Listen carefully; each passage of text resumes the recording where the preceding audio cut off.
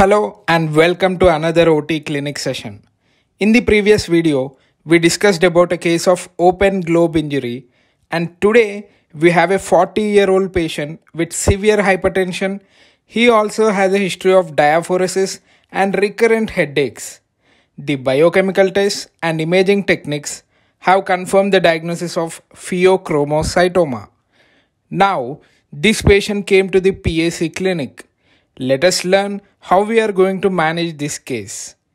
Before that, let us have a small recap of PHEOCHROMOCYTOMA. They are basically catecholamine secreting tumors of chromaffin tissue. They are located mainly in adrenal medulla or sympathetic paraganglia. The classic triad of PHEOCHROMOCYTOMA includes severe headache, diaphoresis, and palpitations. The PHEOCHROMOCYTOMA is often associated with syndromes like MEN2A, MEN2B, von Hippel-Lindau syndrome, and neurofibromatosis. The signs and symptoms of PHEOCHROMOCYTOMA occur as a result of episodic secretion of catecholamines, that is epinephrine and norepinephrine, from the tumor. The diagnosis is confirmed by measuring plasma-free metanephrines or urinary fractionated metanephrines. The tumor can be localized using CT scan or MRI scan or MIBG scanning. Alright, after knowing these basic information, let us learn about the perioperative management of this case. There are two main preoperative goals for this patient. First, to control hypertension, and secondly, to facilitate intravascular volume expansion. So to prevent hypertensive effect of catecholamines secreted by the tumor, patient is started on alpha blocking drugs 2 to 3 weeks prior to surgery. The commonly used alpha blocking drugs are phenoxybenzamine, which is a long-acting agent, 10 mg BD to a maximum of 1 mg per kg, or you can use shorter acting agents like prazosin 2 to 5 mg 2 to 3 times a day or terazosin 2 to 5 mg per day. But the problem is alpha blockade will cause reflex tachycardia. So to counteract this, patient is also started on beta blocker therapy using propranolol 20 to 80 mg 1 to 3 times a day or atenolol 12.5 to 25 mg 2 to 3 times a day. Here, we need to remember that beta blockade should only be added after several days of alpha blockade. This is because in the absence of adequate alpha blockade, inhibition of beta receptor mediated vasodilation can result in unopposed alpha receptor mediated vasoconstriction due to these catecholamines secreted by the tumor, and this can result in hypertensive crisis, heart failure, and end organ damage. Okay, the other drugs like calcium channel blockers, alpha-methyl para-tyrosine, which inhibits catecholamine synthesis by inhibiting the enzyme tyrosine hydroxylase, can also be used. And remember that while starting alpha blockade, make sure you encourage the patient to consume more fluids and salt in order to facilitate volume expansion and avoid orthostatic hypotension. Now, what are the preoperative treatment endpoints in this patient? This is important to remember. BP control of less than 160/90 for more than 24 hours.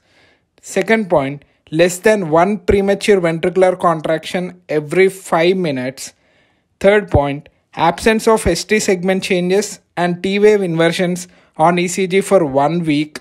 Fourth point, hematocrit decrease of 5%, which will suggest the adequacy of intravascular volume expansion. And finally, orthostatic hypertension not less than 80/45 standing. Okay, now this patient got shifted to OT. What are the intraoperative considerations? Monitor these patients with ECG, especially the V5 lead, pulse oximetry, intraarterial blood pressure monitoring, core temperature monitoring, central venous pressure monitoring, and also urinary catheter. Ensure you have a large bore IV cannula or a central venous access. Ensure adequate depth of anesthesia. before doing tracheal intubation. Give lignocaine 1.5 mg per kg IV 90 seconds to 2 minutes before laryngoscopy. Remember, this list of drugs which are better avoided in these patients. They are atracurium, ketamine, morphine, pancuronium, halothane, metoclopramide, ephedrine, and droperidol. For treatment of intraoperative hypertension, you can use the following drugs: nicardipine infusion 5 to 15 mg per hour, phentolamine 0.1 to 2 mg per minute infusion, nitroglycerin NTG 20 to 40 microgram boluses or infusion 5 to 20 microgram per minute, labetalol 5 to 10 mg boluses every 20 to 30 minutes, propranolol 1 mg boluses maximum of 10 mg, esmolol 5 to 10 mg bolus followed by 0.25 to 0.5 microgram per kg per minute. And for treatment of hypotension, give IV fluids, phenylephrine, or use norepinephrine infusions. Now, the surgery went well and you have shifted the patient to post-op, and suddenly patient developed severe hypotension. Why does this occur? This severe hypotension is due to abrupt fall in the circulating catecholamines after tumor resection, combined with the residual effects of preoperative alpha blockade. This can be treated with IV fluids and norepinephrine, or you can give vasopressin if the patient is catecholamine resistant. Now, the same patient after shifting to post-op was found to be unconscious. What will you do immediately? Check the plasma glucose levels, because severe hypoglycemia may ensue in these patients as a result of rebound hyperinsulinemia. This effect occurs due to insulin release from the tumor excision.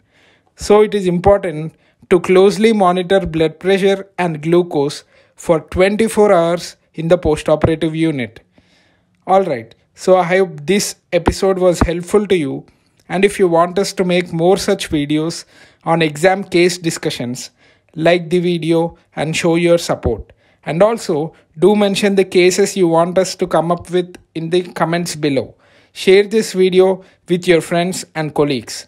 See you in the next case discussion. Thank you.